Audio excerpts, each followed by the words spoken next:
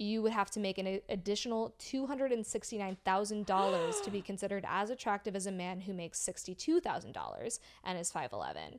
And I think it was like $26,000 or something. That was the average amount of money you need to make per inch to be viewed as more attractive.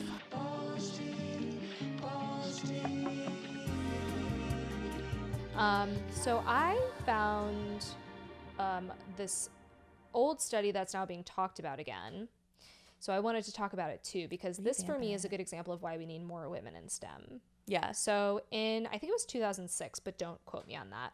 Researchers from the University of Chicago and MIT joined forces to see if there was any scientific proof to the idea that women prefer taller men. Because we all hear the phrase tall, dark, and handsome. Everyone's always like, yeah, why do I have to put my height in my bio? Yeah. And it's like, because I want to know. Because I'm a curious little kitten, and I want to know the answers to all my questions. If girls need to know how tall we are, then we want to know their tit size. Yeah. Can't and it's tell? like, by the way, you can see my tits in every photo. I can't tell how tall you are. So there are certain things that I wear on my sleeve that you do not. And what they found is that, one, yes, women do prefer taller men. And two, if you're a tall man, you don't have to earn as much money to be viewed as attractive as short men do. So the team, there are 3 researchers, and they looked at information from dating apps of approximately 2,200 users. Great sample. So a lot of people in major cities in the United States. And here's what they found.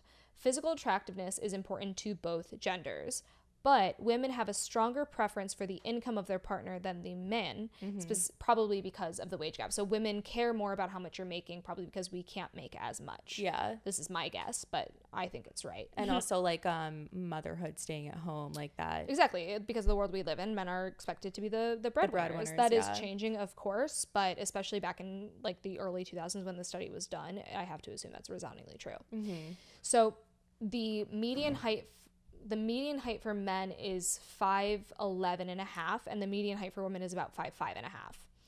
Women have a preference for men who are at that median or taller, so 5'11 or taller. Wow. But if you're a short man, you can have the same amount of attractiveness if you make enough money.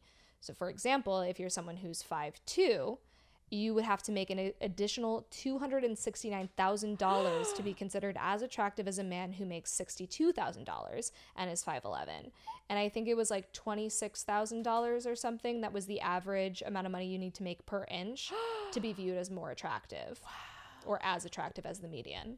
Oh my goodness. And so when this study came out, everyone was like, women are so shallow. Like, if you're short, you need to make a bunch of money to be like considered attractive. Oh, this is their mess they made. But yes, but also this study included men's preference for women's heights. Yeah. And how much money a woman would have to earn to accommodate for their preference for short women. Do they make less money for how short they are? So for women, it's kind of inverse. Yeah. Men prefer short men, or men prefer short women. Right. So women who are 5'5", the average, that's the median, right? And if you're shorter than that, you don't need to make as much money to be viewed as attractive. Right. Good thing we're 5'2". But for women who are 5'7" and above, there is no amount of money that you can make that will make you more attractive to men. Oh. It literally says not feasible. So where women were giving a dollar amount where it's like, nah, I guess I would date a guy who's like 5'2" if he made like $300,000. Men were like, oh, a 5'11" woman? Never. I don't care how much money she makes.